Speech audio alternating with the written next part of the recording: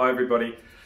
Christmas is here again, and I just want to say a huge thank you from everyone here at Eden Hope District Memorial Hospital and Grampians Health to our fantastic staff in our community and our volunteers and everybody who comes in and supports us throughout the year for all of that you've done throughout the year. It has been a really tough year with COVID. We've had a lot of changes, we've had doctor issues, but we're almost through, and we're looking forward to a really productive and fantastic 2022. So hang in there, have a very Merry Christmas with hopefully surrounded by those you love and with your family and friends.